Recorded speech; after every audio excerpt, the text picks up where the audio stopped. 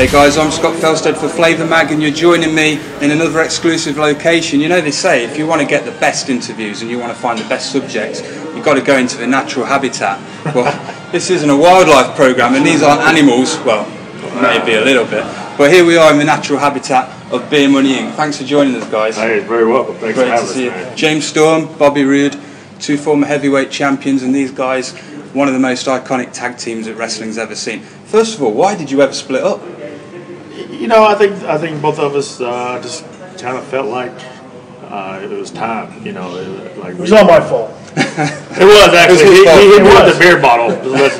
But you know, it just came down to I really think just greed. You know, we got greedy and really wanted to be heavyweight champion, and you know, and greed tears everything apart. Yeah. Well, you both achieved it, and there's absolutely no question. Individually, you're great. I mean, I was at Wembley a couple of years back when you guys wrestled. I don't know if you remember, but the crowd reaction was so good for that match that after the match, during the intermission, when people were buying T-shirts and merchandise, they were still chanting Beer Money. I've never seen anything like that at a wrestling show where the crowd chant in the intermission. I mean, there must have been a point where you thought, we're really onto something here.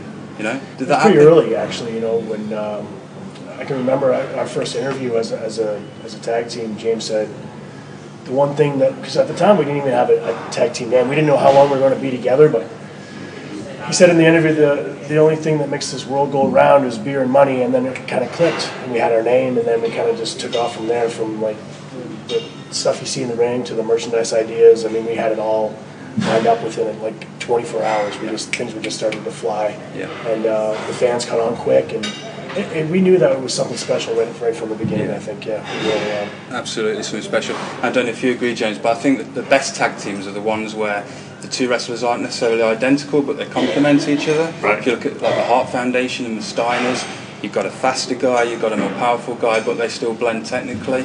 Is that how you see yourselves, that you complement each other? Yeah, I mean, any great tag team to me is like that. You know, like you said, if you get two guys who are exactly the same, you know, I don't think they gel as well. You know, the same way with like the Rockers. You know, when you had the Rockers and you know Rock and Roll Express, Midnight Express, they were all different guys and they're all thinking. But you know, being a tag team brought them together, and it worked well for everyone. It's not just the in-ring stuff as well. I mean, James and I are very similar as far as in-ring styles, but when you look at our characters, you know, we're like oil and water. You know what I mean? And I think that's what makes the tag team so entertaining and so good. And you look at all the other, you know, entertaining tag teams over the years. You know, you look at 3D. I mean, two totally different guys. You look at, you know, the New Age Outlaws, two totally different guys. You know, so you know, I think that's kind of what makes us special and entertaining, and the fans can kind of connect with us. So because one guy may connect with me, and the next guy might connect with James. You know what I mean? So it gives it's a good variety. Yeah, definitely, and that's why it's so great that you guys are back together, because you're from Ontario, you're from Tennessee, you know, but we all speak the language of beer, and you're here in London now, and everybody gets it. And you know, what led to you guys reforming? Pleased we are that you did, but what was the catalyst for that? I think it was just, you know, we had our moment. We went on for the last, you know, 5 years, and we went off on our own, and you know, for myself, became a world champion on 2 occasions. And longest reigning world heavyweight champion. Yeah, can't forget about that. And just, you know, I had the opportunity to I guess, in a way, live a dream. You know, as a kid growing up, you know, if you want to be a professional wrestler, getting into the business, you want to be a world champion, you want to be a single star. So we both had that opportunity, and I think, you know, when you sit back and you think about what we're most recognized for, yes, we were world champions, but everywhere we go, you know, even when we weren't a tag team, we always heard the Beer Money chants in every town and every arena.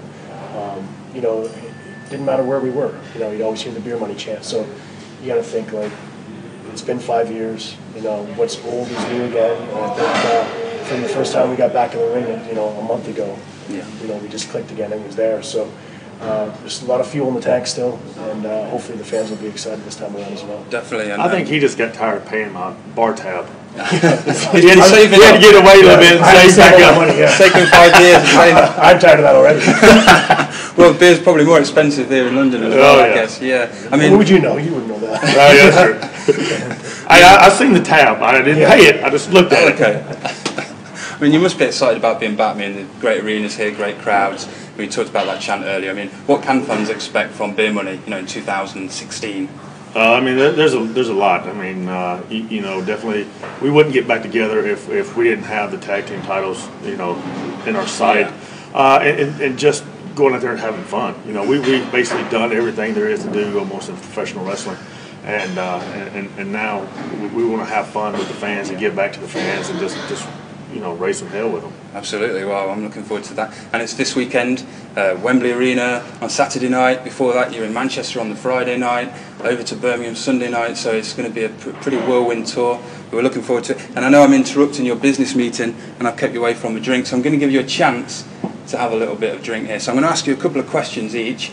And each time, you know, normally it'd be a forfeit to drink, but I know I'm not going to play that way with you. So if you get the answer right, you get a sip of your beer, okay? Okay. Does that sound okay? Okay. He's going for it. We're doing it. He's beer, so he's got to drink the beer. Okay, that's fine. He's happy about that. Wait, do I get it right or do I get it wrong? If you get it right, I get a drink. Maybe we'll He's see. going to drink regardless. We'll see how if it he goes. wins or Yeah, loses. Right. Well, you're bigger than me, so that's fine. We can go along with that. Okay, so first question I'm going to ask Bobby: how many times has James held the World Heavyweight Championship in TNA? Once. Correct. He was thinking. Drink. I'm going to be tore up on the floor. That's okay. It was a great game. Okay, same question. James, how many times has Bobby held the TNA World Heavyweight Championship? 2. He's not nodding. He's got a poker face, but yeah, that's correct. 2. Drink. We're going to need more beer.